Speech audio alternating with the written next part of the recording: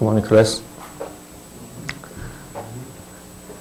So far, we have learned about some basic thermodynamics to understanding the underlying theory for the phase transformation. And basically, the solution of the thermodynamic gives you the information what will be the final equilibrium state. So actually it is not ready to give you answer on how fast the system moves to its final destination. So it is similar to that when with the equilibrium theory, we know that our start point and the end point, but it does not give you any information. It will go this way, along this way, or along this way, or it move fast or slow. So to understand how the system moves to its equilibrium state with certain speed, we have to know the system, the movement of system in atomic level.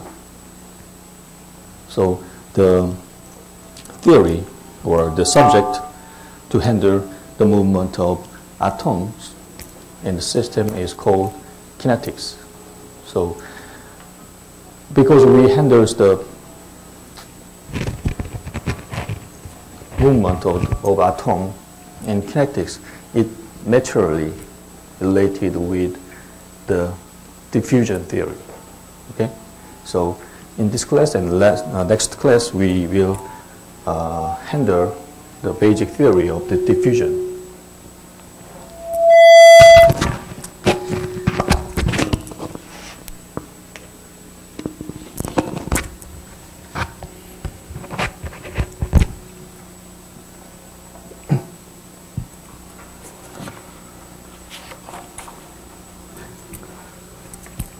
So, if there is no interaction between atoms, the movement of atom will depend on its random movement because it do not have any interaction with its neighbors. So, let's start with the random walk of atoms. And for simplicity, let's handle this issue in one dimension. It means that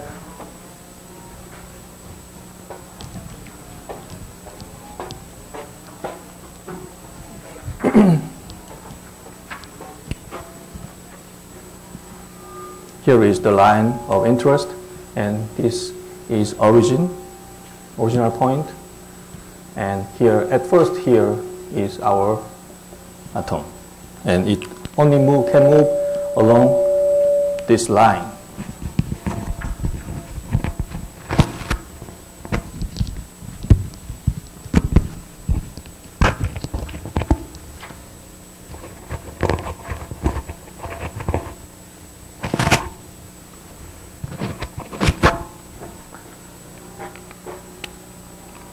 And let's assume that the jump distance of the atom is given by lambda.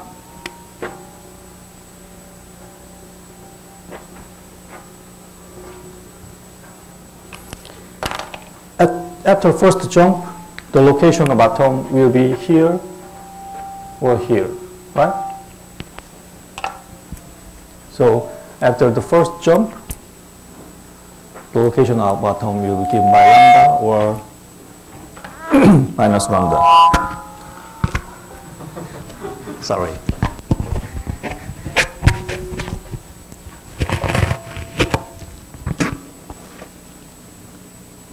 How can I put up this?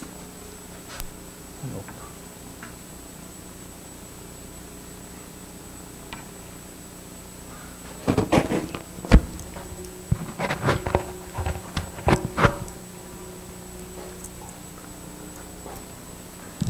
after the first jump, let's consider the mean position. Mean position is average position. So, but the location of lambda atom is given by minus lambda and lambda. So the mean position will be 0, right? But we are interested in how far the atom located regardless of its sign. So let's consider the scalar displacement. And mean square will be given by this one, right? Any question? No? Are you clear with the concept of mean position and mean square position, right?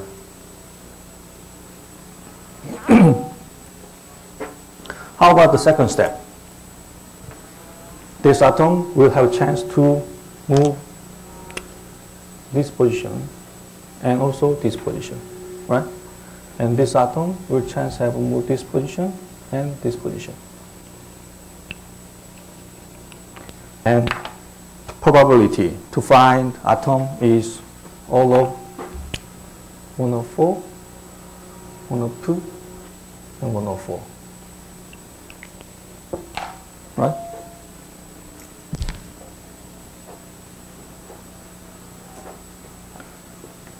Again, the mean position will be 0, but square displacement given by this one, and the mean square is given by this, because that this is the probability to find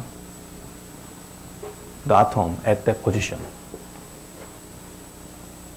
right? Even though the probability to find the atom at origin is 1 of 2, but the displacement is 0, right? So the contribution from this position to the mean square will be 0. So finally we can obtain 2 lambda square as a mean square after the second jump. So we can tabulate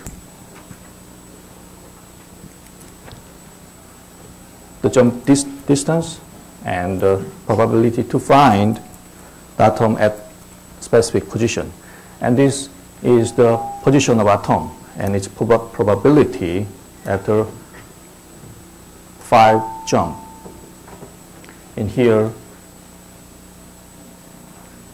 is the probability to find out the location of the atom, and this is distance, right? So what will be the square distance of the atom after 5 jump? Here the distance is from the left side distance, the square distance 25, and the probability is 1 over 32. And the second is 9, and the third is 1, and again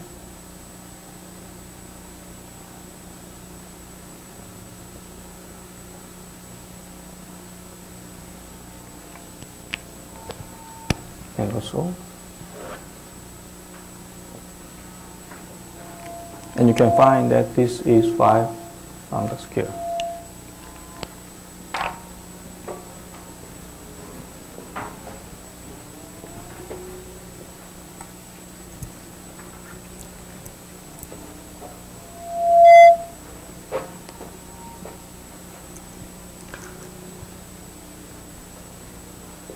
This root mean square means that the square value of the mean square.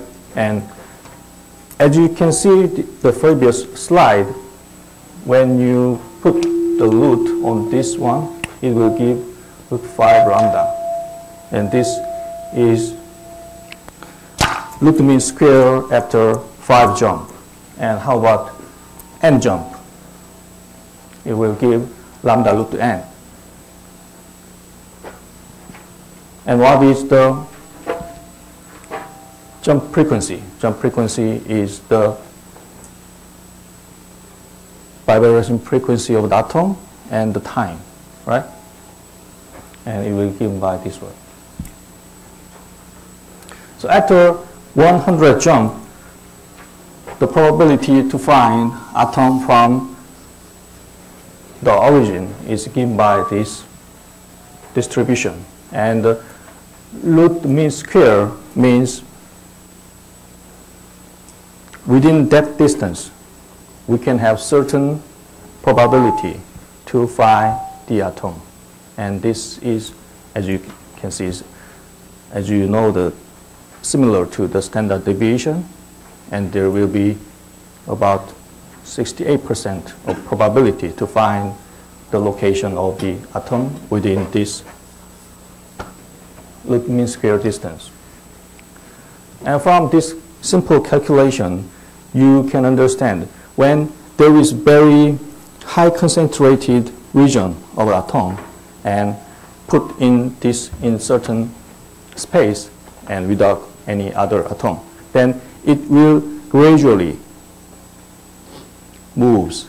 diffuse out from its original position, right? That is the basic characteristics of the diffusion. And it is basis of the two laws which describe the atomic movement, which is known as Fick's first law and Fick's second law.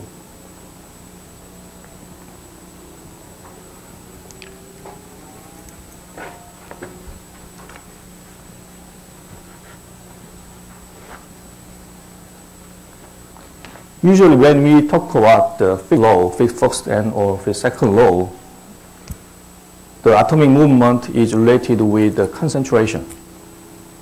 It is somewhat different from our viewpoint that the movement of atom is driven by what? In previous class, we have discussed about that the movement of atom is driven by the difference in chemical potential, right? But usually when we talk about the Fick's first and second law, we usually formulate the movement of atom with the concentration gradient. That is that when we derive this kind of formulation, we naturally assume that there is no interaction between atoms. When there is no interaction between atoms, the way to reduce its chemical potential is exactly the same to the way to reduce its concentration. Okay, let's start with the Fick's first law.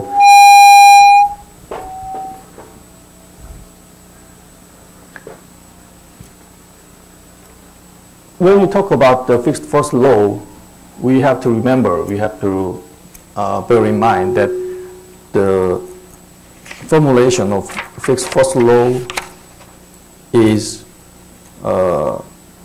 give you the atomic flux of the atom in the given constant concentration gradient. This concentration gradient is not dependent on time. The Fick's first law gives you the atomic flux under the constant atomic gradient. So for the simplicity, let's consider this simple cubic atom. And we are focused on this solid black atom. And let's see that in this plane, the concentration of atom is given by C. And in this plane, 2, the concentration is C plus delta C. Naturally, the concentration gradient is given by this linear line. If the gradient is not linear, for example, this one or this one, it naturally gives you that the concentration gradient depends on time. The only way the concentration gradient become independent of time is that it should be linear shape. So,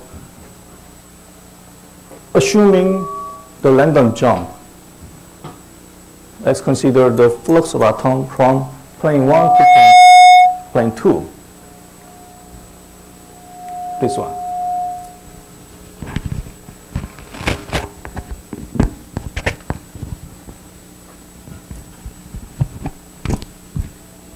Here, the flux J is given by 1/6 nu C lambda. 1/6 nu is that because we consider the atom movement in simple cubic system, there is 6 direction of the way, 6 directional way of atomic movement. So 1/6 comes from that one, and lambda nu is the effective jump frequency. So this product, 1/6 nu, give you the effective jump frequency from plane 1 to plane 2. Right?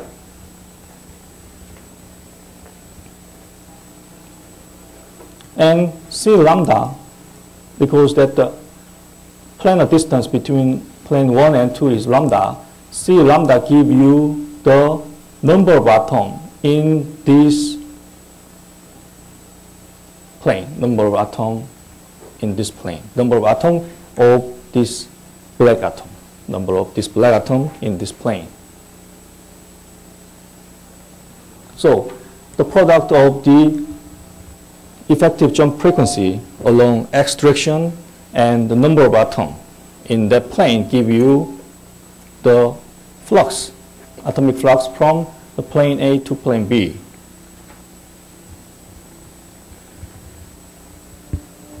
In the same way, you can calculate the flux of this black atom from plane 2 to plane 1 with similar way. And you have to remember that the concentration is given by this C plus delta C, because we assume that the concentration gradient of this atom in plane 2 is given by this one. And the net flux of atom from plane 1 to plane 2, which have this concentration gradient, will be the difference of this J1 and this J2, right? So you can finally obtain this equation and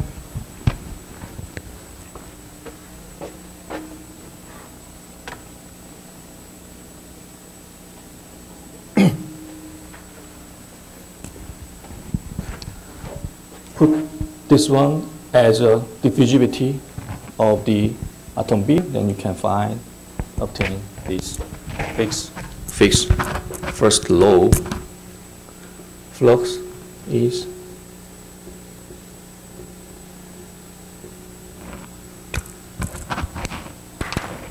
linear relationship with the concentration gradient.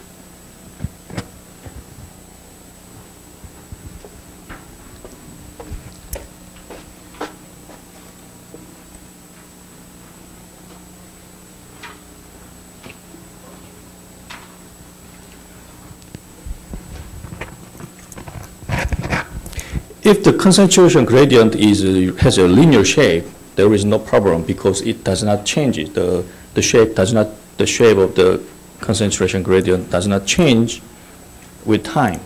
But let's think about this kind of concentration gradient in this tube seal material. according to the fixed first law, the flux of atom is linearly dependent on its gradient. So let's consider the gradient in plane 1 and plane 2. As you can see, the gradient, concentration gradient in plane 1 is steeper than plane 2, right? What does it mean?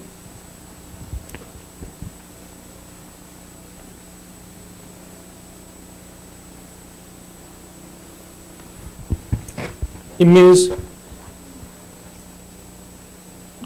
the flux in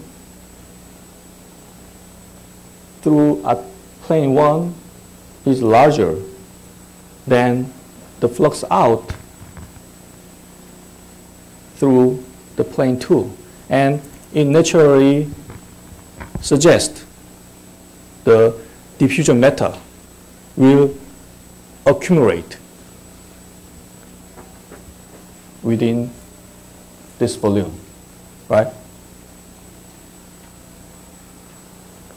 It is natural, right? When you put more atom to certain volume,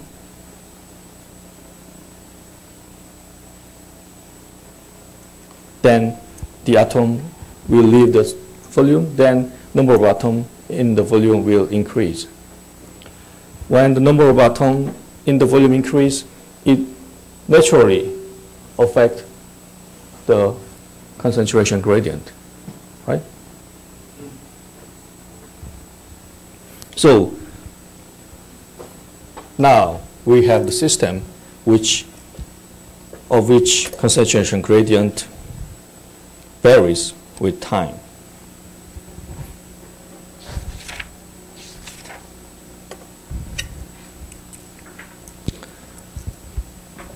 The fixed flux, the fixed second law will give how to handle. Will give you a way how to handle this situation. To describe the change in the concentration profile, let's consider the atomic flux in this volume for very short time, delta t.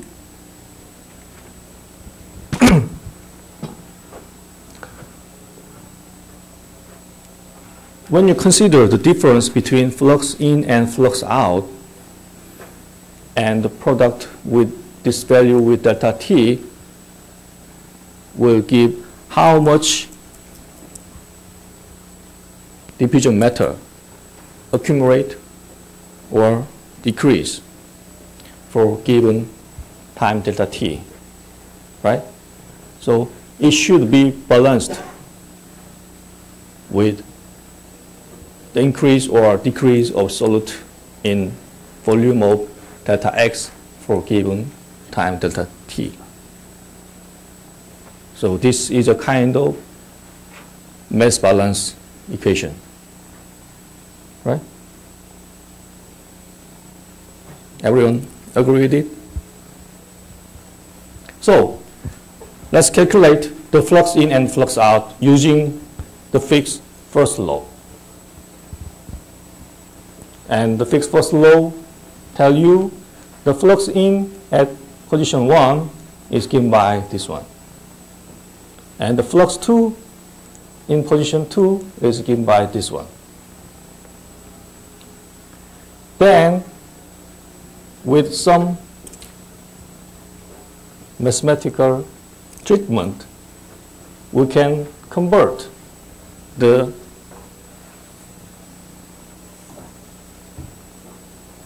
concentration gradient in position 2 with the combination of the concentration gradient in position 1. How we can do this, convert this one to this one.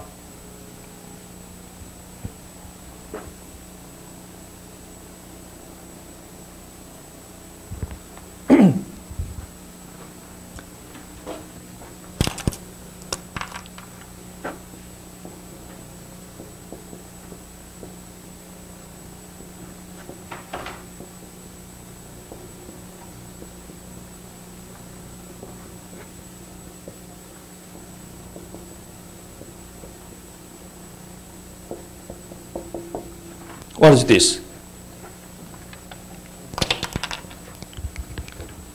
This is Taylor expansion, right? What is the physical meaning of the Taylor expansion? Well, you may learn the Taylor expansion in the freshman mathematics class, right?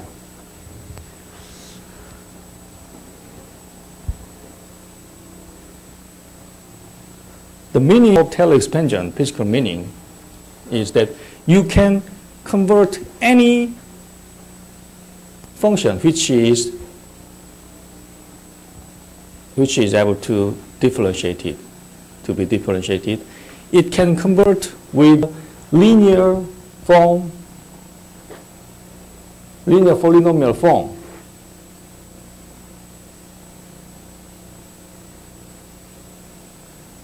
Right? For example, this is our function f.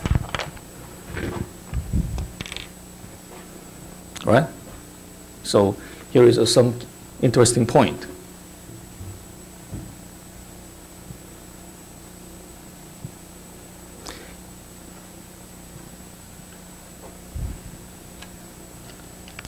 Then with some first, second, and higher order derivatives, you can represent this function with linear combination of polynomial.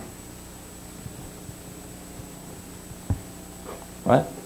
So if you use this one, you can convert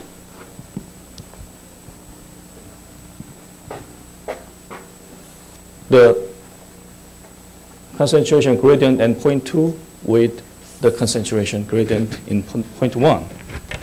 So let's see that fx is partial x over partial c.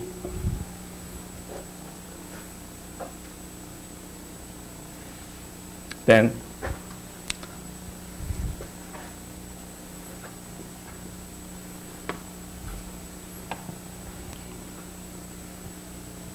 we can expand this concentration gradient at point x equal x1. Then x equal x c x1 plus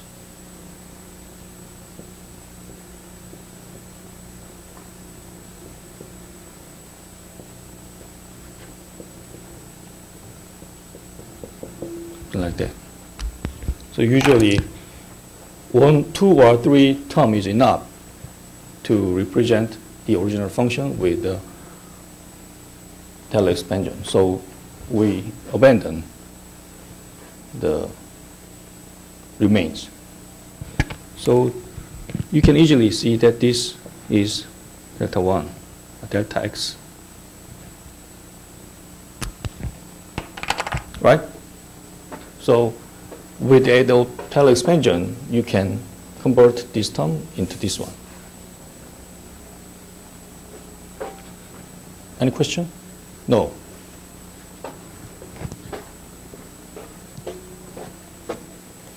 So finally, if you put this value and this value in this flux balance equation, you can finally obtain this form of fixed second law. Right?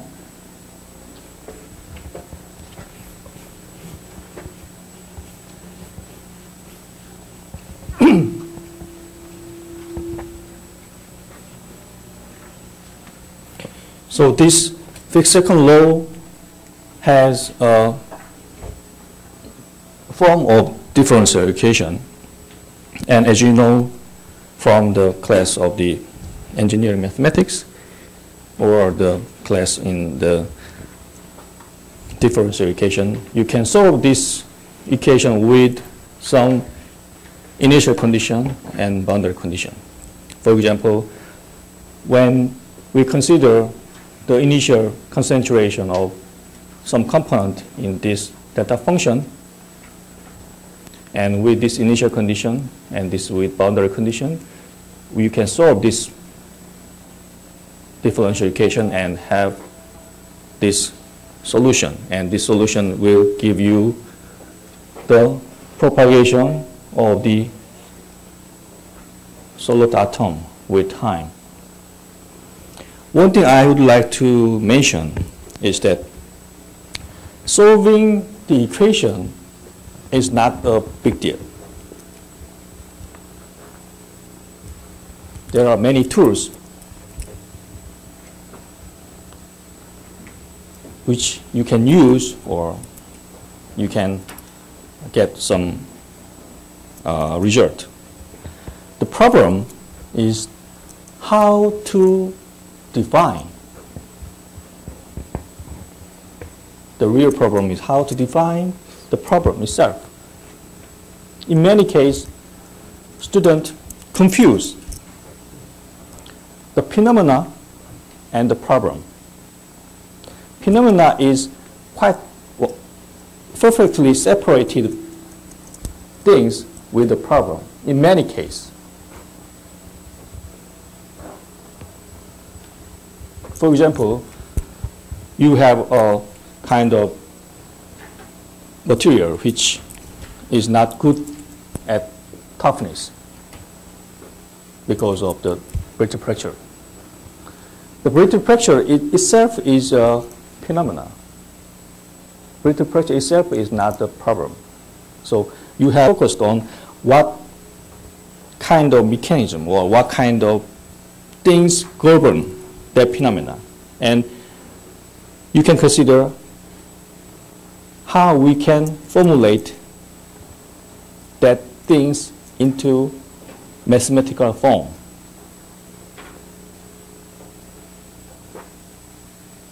That is the most important thing during your research work. And if you have proper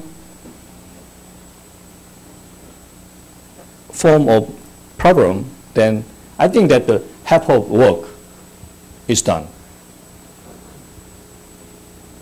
So for student, in particular the student who has a material science engineering background, they are particularly has some inherited fear on the equation formulation. But important thing is not to solve the equation. Understanding the basic physical meaning and constructing the formulation itself is far more important thing. You will realize what I mean during your research work.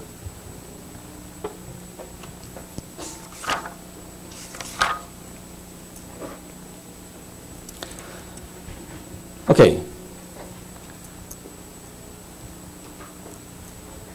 There are some basic difference in considering the diffusion of the interstitial and substitutional atom. What is the basic difference?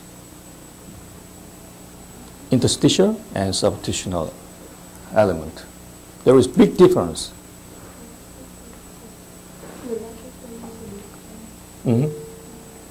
Right. It is related to the position of the atom. As you can see, when we consider the interstitial atom, the surrounding of interstitial atom is filled with vacant place. So it can jump whenever he wants. But substitutional element, the jump is not that easy to compare with the interstitial atom, because it can jump its neighbor site only if its neighboring site has a vacancy. If there is no vacancy around him, there is no way for the substitutional atom to diffuse. that is one of the reasons why the diffusivity of the substitutional atom is far less than the interstitial atom. And the difference between these two interstitial and substitutional atom is the diffusivity is around 10 to 4 and 10 to 6.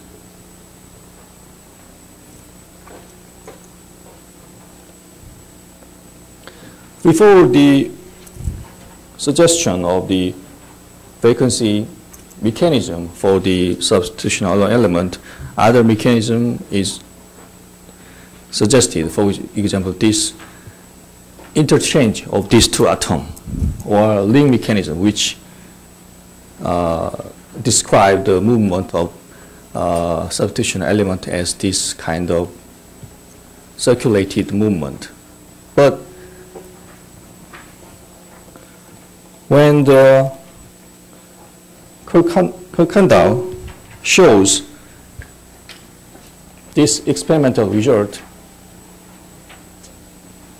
the vacancy mechanism of the diffusion of the substitutional element become clear. Let's consider this. This is the diffusion. This is called diffusion couple, and it is a joint of these two bars. At first,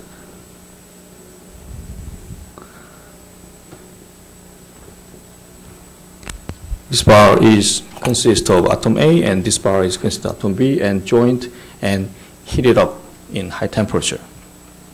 Then, due to the concentration gradient, the atom B will diffuse into A side, and atom A will diffuse into B side. And after some time at high temperature, we can observe this kind of concentration profile. What Kirkendall observed is that when this is B and this is A, B and A. When the diffusivity of atom A is faster than atom B, what will happen? The flux of atom A to B side is higher than the flux of atom B into A side, right? Then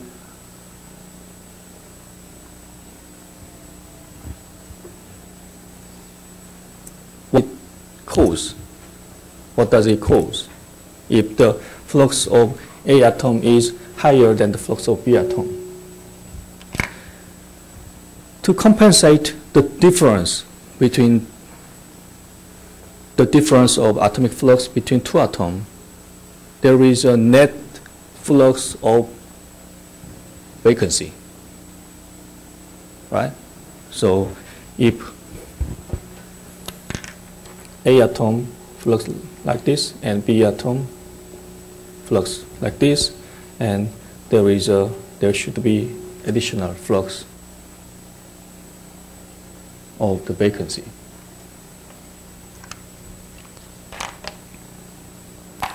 So at first, if we put some markers on the interface of these two bars,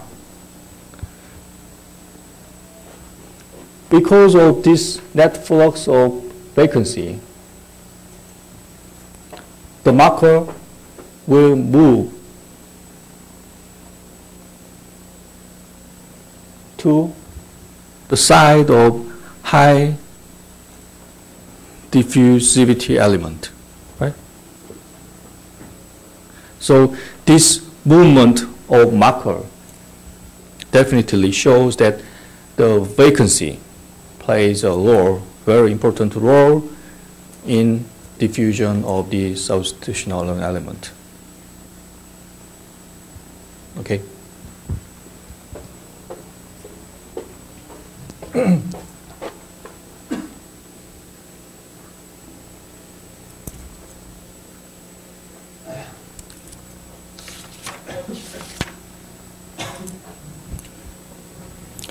let's talk about the temperature dependence of the diffusibility.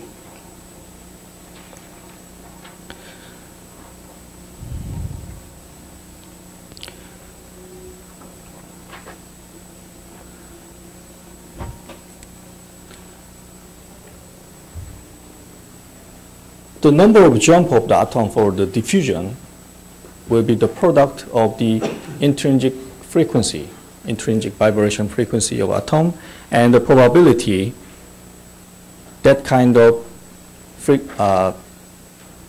vibration is linked to the successful jump. And the probability of successful jump is related with the energy barrier,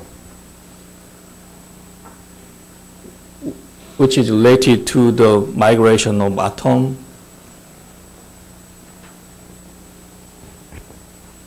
and the lattice distortion accompanying to the migration of atom. So this is the intrinsic frequency of the movement of atom, and if we separate the free energy barrier with the entropy and enthalpy term, then this term will be independent of time and this term will be dependent of time. And because in previous slide we already know that diffusibility is linearly related with the vibration. So finally we can write down then the diffusibility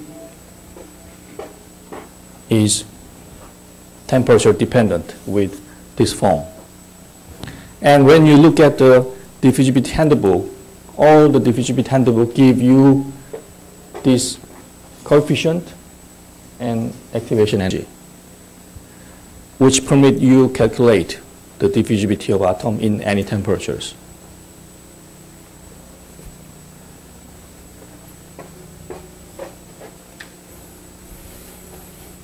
How about the substitutional diffusion? This also has a similar form and intrinsic vibration frequency and activation energy, but there is another one. This is the concentration of vacancy. As I told you, for the interstitial atom, each neighboring site can be regarded as a vacancy site, but not for the substitutional element. So the successful jump probability should be affected by the probability to find the vacancy as its neighbor, right?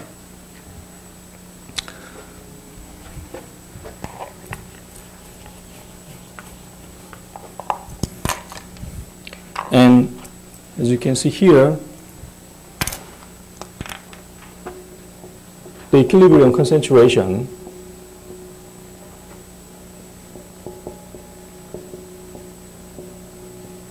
of vacancy is given by this form. As here, delta GV is the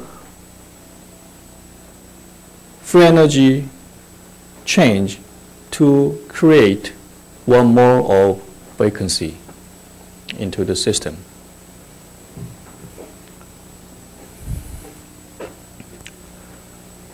Here, why we can write down this one, and let's consider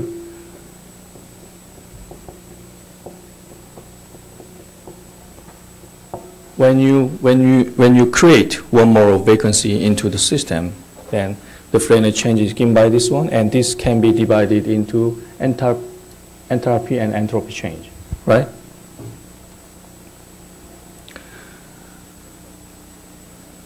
So when you put this vacancy into the system,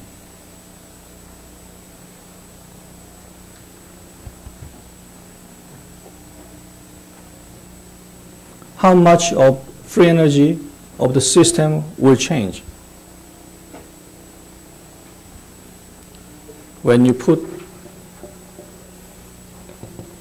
this fraction of the vacancy into the system,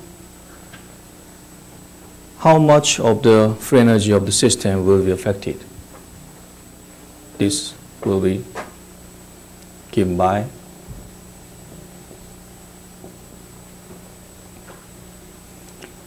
V, HV, T delta S, V, and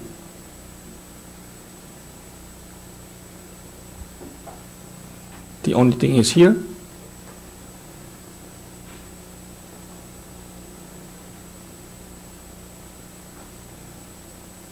and there is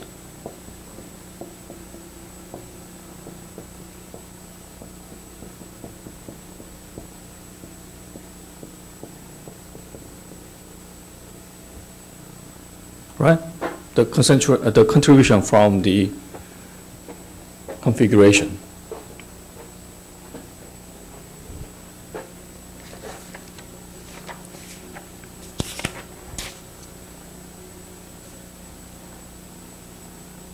Okay.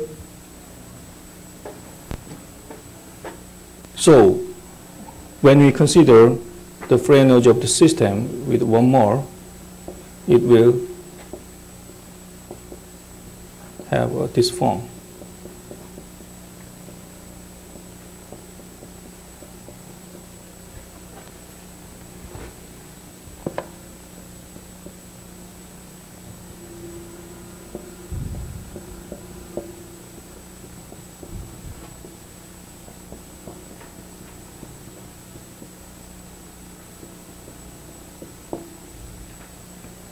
Right.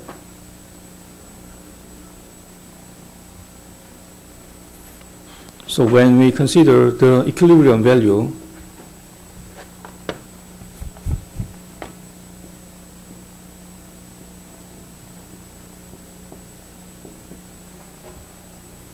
this is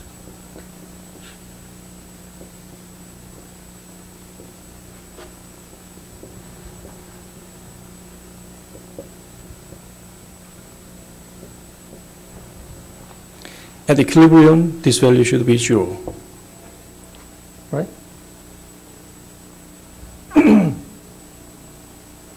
Okay? And from this one, you can evaluate the equilibrium concentration of the vacancy, like this form.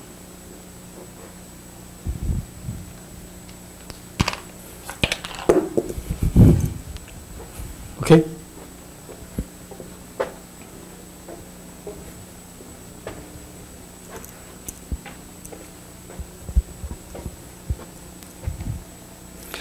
So as you can see, that the diffusivity of the substitutional element is one of the functions of the vacancy concentration, and in many metals, the equilibrium concentration of the vacancy is closely related with the melting temperatures of the material, because to create the vacancy into the system, you have cut the atomic bond, and when the material has higher melting temperatures, it means it has a higher bonding energy. So that's why when we plot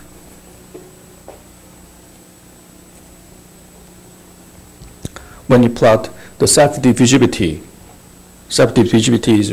means that the diffusivity of, for example, iron atom in iron matrix, the silver atom in the silver matrix. So when you consider the diffusivity of many metals, you can see that it is similar to the order of the melting temperatures of that material. So you can see that tungsten is the the highest melting temperature among metals. So the self-diffusivity of the tungsten is very low compared to other materials. Okay, this is what I prepared today. So any question?